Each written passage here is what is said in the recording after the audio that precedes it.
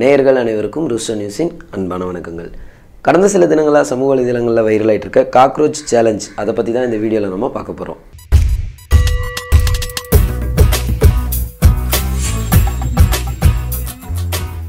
Social media அப்படின்ற ஒரு விஷயம் ஃபோன் மூலியமாக கைக்குள்ளே வந்த பிறகு எது எப்போ ட்ரெண்ட் ஆகுது, எது எப்போ வைரல் ஆகுது அப்படின்றத கணிக்கவே முடியல. சும்மா சாதாரணமாக ஒரு விஷயம், ஏதாவது ஒரு எதிர்ச்சியாக அப்லோட் பண்ணுற விஷயங்கள் பார்த்திங்கன்னா ரொம்பவே ட்ரெண்ட் ஆகி பயங்கரமாக ஃபேமஸ் ஆகிடுது. அப்படிப்பட்ட சம்பவங்கள் தொடர்ந்து நடந்துக்கிட்டே தான் இருக்குது.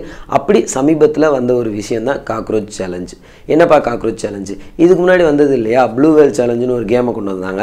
அந்த கேமில் ஒரு சிலரோட உயிரே போயிருச்சு. அதுக்கப்புறம் அதை தடை பண்ணாங்க. அப்புறம் அதை விட்டுட்டு ஐஸ் பக்கெட் சேலஞ்சுன்னு சொல்லிட்டு ஐஸ் தண்ணி எடுத்து தலையில் ஊற்றிட்டு ஃபோட்டோ எடுத்து போடணுன்னாங்க. அதையும் ஒரு சிலர் பண்ணிகிட்டு இருந்தாங்க.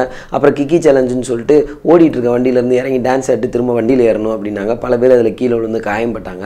அதுவும் ஒரு சேலஞ்சுன்னு சொல்லி அது கொஞ்சம் நாள் போயிட்டு இருந்தது. அப்புறம் ஒரு வழியாக மோமோ சேலஞ்சுன்னு சொன்னாங்க. அப்புறம் 10 இயர் சேலஞ்சுன்னு 10 வருஷத்துக்கு முன்னாடி எடுத்த ஃபோட்டோவையும் இப்போ இருக்க ஃபோட்டோவையும் எடுத்து போடுறா அப்படின்னு சொல்லி போட்டாங்க. அதுக்கு பலவிதமான விஷயங்கள் பேசப்பட்டது.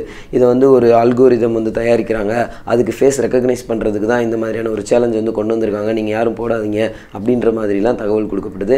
அப்புறம் ஃபேஸ்புக் தரப்புலேருந்து இல்லை நாங்களாம் அப்படிலாம் ஒன்றும் பண்ணல, நீங்கள் இது ஜஸ்ட் கிரியேட் ஆன சேலஞ்சு தான் அப்படின்னு சொல்லி ஒரு பதிலை கொடுத்தாங்க. இது ஒரு பக்கம் போயிட்டுருக்க. இப்போ சமீபத்தில் தான் இந்த காக்ரோச் சேலஞ்ச் ரொம்பவே பிரபலமாக இருக்குது. காக்ரோச் கரப்பாம்பூச்சியை பார்த்தா என்ன பண்ணுவாங்க, ஒன்று அடித்து வரட்டுவாங்க, இல்லைன்னா ஹிட் மாதிரி சில மருந்துகளை வாங்கி அடிச்சுடுவாங்க கரப்பாம்பூச்சி வரக்கூடாது அப்படின்னு சொல்லிட்டு.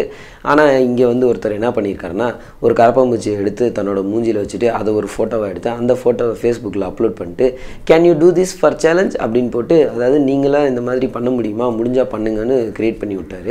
அதை பார்த்து அவரோட ஃப்ரெண்ட்ஸு நீ ஏடா பண்ணுற, நானும் பண்ணுறேன் பாரு அப்படின்னு சொல்லிட்டு அவர் ஒரு கரப்பாம்பூச்சி வச்சுருந்தா இவர் 2-3 கரப்பாம்பூச்சி வைக்கிறேன்னு இப்படியே கொஞ்சம் கொஞ்சமாக பரவி இப்போ சமீபத்தில் பார்த்தீங்கன்னா இந்தியா தமிழ்நாடு முழுவதுமே பயங்கரமாக இது பரவலாயிட்டு இருக்கு சமூக வலைதளங்களில். இதுக்காக வீட்டில் தெரிகிற கரப்பாம்பூச்சிலாம் பார்த்தாலே பயந்து ஓடுறவங்களாம் இன்றைக்கி கரப்பாம்பூச்சியை பிடிச்சி மூஞ்சியில் விட்டுட்டு இருக்காங்க. இன்னும் பல திரைப்படங்களில் பார்த்தீங்கன்னா ஹீரோயின்லாம் கரப்பாம்பூச்சியை பார்த்தாலே கத்துற மாதிரி காட்சிகள் இருக்கும். அதை பார்த்தே ஒரு சில பொண்ணுங்களாம் உண்மையிலே பயம் இல்லைன்னா கூட அப்படியே பயந்த மாதிரி கூட நடிப்பாங்க. ஆனால் அவங்களாம் இப்போ இந்த சேலஞ்சுக்காக கரப்பாம்பூச்சியை பிடிச்சி மூஞ்சியில் விட்டுட்டு இருக்காங்கன்னு கேள்விப்பட்டேன். பார்த்துக்கோங்க. இந்த காக்ரோச் சேலஞ்சை முதலாக ஆரம்பித்து வைத்த மிகப்பெரிய புண்ணியவான் யாருன்னா பர்மாவை சேர்ந்த அலெக்ஸ் ஹங் அப்படின்ற ஒரு சின்ன பையன் தான். அவர் எதுக்காக ஆரம்பிச்சாருன்னு தெரியல, காரணமே இல்லாமல் பொழுது போலேன்னு ஆரம்பிச்சு விட்டார் போல. இன்னைக்கு பல பேர் கரப்பாம்பூச்சியை தேடி அலைஞ்சிட்டு இருக்காங்க. இன்னும் பாம்பு சேலஞ்சு, பல்லி சேலஞ்சுன்னு ஃபியூச்சரில் வந்தாலும் ஆச்சரியப்படுறதுக்கு இல்லை. இந்த மாதிரி சேலஞ்சை சீரியஸாக எடுத்துக்கிட்டு அதுக்கு இம்பார்ட்டன்ஸ் கொடுத்து பண்ணிட்டு இருக்கவங்களாம் அதே மாதிரி அவங்களுக்கு எதில் பெரிய ஆளாகணும்னு நினைக்கிறாங்களோ அந்த விஷயத்தையும் சீரியஸாக ஒரு சேலஞ்சாக எடுத்துக்கிட்டு அதுக்கு இம்பார்ட்டன்ஸ் கொடுத்து ஒர்க் அவுட் பண்ணாங்கன்னா கண்டிப்பாக மிகப்பெரிய ஆளாக வருவாங்க. அதில் எந்த விதமான மாற்று கருத்தும் கிடையாது.